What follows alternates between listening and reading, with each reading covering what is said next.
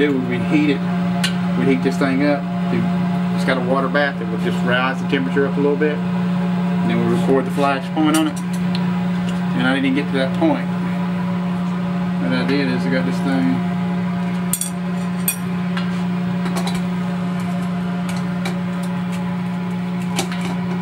Okay, got that on there. Motor's reading what, 74? Turn the gas on. I'm gonna get me a flame going here.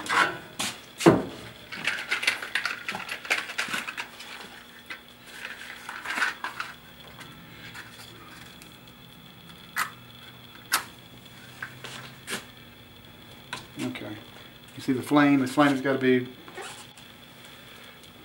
small enough flame where it can fit inside the thing. What happens was when I flip this thing down, I'm being trapped inside this thing, and it's got a little trap door here. When I turn that knob, that flame will take a dip down into the vapor.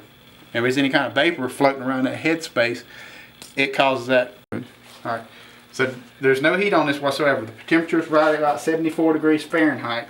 Only thing we've done is put the product in there, and what we're going to do is we're going to take and turn the flame down into a closed space. What happens is the vapor is building up in there, and when that trap door opens up, the flame will jump down in there, and if there's any kind of vapor, it'll ignite the vapor and cause what they call a flash.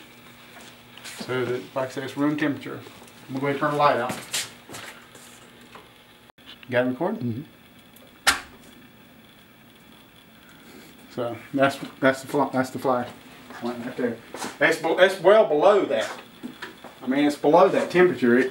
You know, what I had to do would be to chill it down, and then bring it back up. So chill it down like near freezing and bring it back up.